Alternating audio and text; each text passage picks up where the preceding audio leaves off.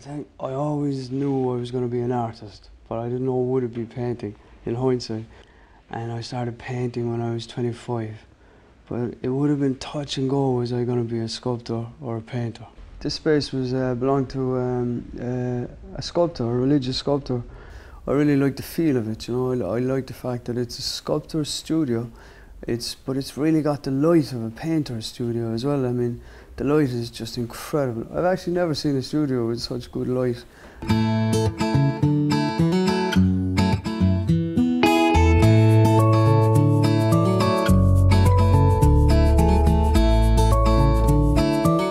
What motivates me is what I see, really. Because, you know, I'd be walking my dog and then you just see things, you know, and it's nice when you're walking. You see a lot more when you're walking than when you're driving. And, like, the docks in Cork has some really nice chimneys, really nice vertical chimneys, and they change according to the time of day and the shadows on them change. But every now and again you get these big ships that come in and they have these massive big round kind of rubber, kind of like science fiction kind of invading army ships that are just kind of plonked on the pier. I like them. I find them really kind of sculptural as well.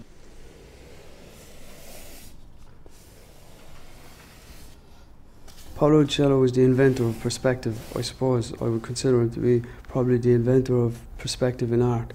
And Paolo Uccello did this really lovely painting in the National Gallery in London called The Battle of San Romano. That the centrepiece in the panel in London has this mercenary and he's wearing a big plume.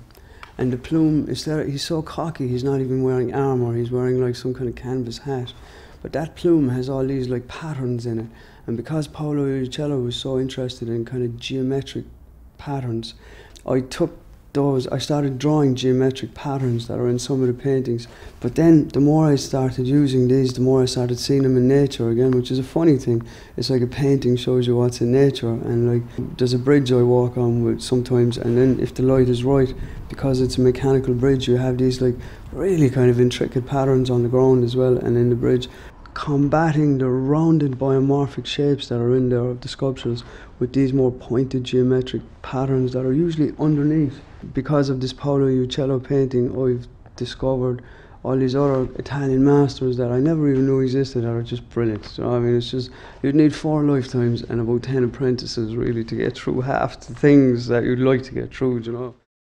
This painting is taking a long time, really. It's taken about 14 months. It started with these really tight little lines in here, and then I washed it with orange, and then I had these kind of dainty little pinks in here, these little dots, and then I remember I did this big solid sculptural shape here in white.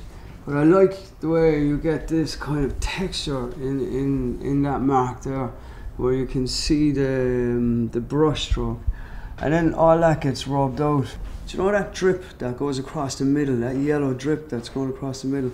That's because sometimes, you know, the painting might be vertical for a month while you're working on it, then it goes horizontal for another few weeks, and then it might go upside down, and that's how it works really. You know, you keep moving it from all angles until, so sometimes you have a drip going right through the middle, and it's mad really. You have like this idea of like space, you know? Like, when you look at a piece like that, you have a real depth and a space. That's what I'd like to get, really, that idea that you have something that's in its entirety. It looks very busy, but it's actually quite calm. And then what happens is, the very last thing I did on that piece was, I got really frustrated with it there about 4 months ago, and I put that Indian green on it again over there, and then I did those yellow dots on top of the Indian green. And the reason I did that was because I just found the whole thing was becoming too sculptural. You just kind of instinctively say, oh, look at that. And then what happens is you think you like the shape or something, so you just paint it in because you like it, you know. I think there's an element of kind of liking what you're doing as well. I actually put on the paint, but then I rub it off. And it's a constant process of kind of taking the layers away as well as putting them on. And then you might have to completely change the piece and put a kind of a wash, like a filter, a smoky filter over the colours you've already done. So then a good trick is you turn them in towards the wall and forget about them if you can. and then go back to them a few weeks later or a few months later, and you re-entry into the piece again. And I think they need time to settle themselves as well. I think they need to sort themselves out, you know, and then you go back and then you have a nice moment and it's done.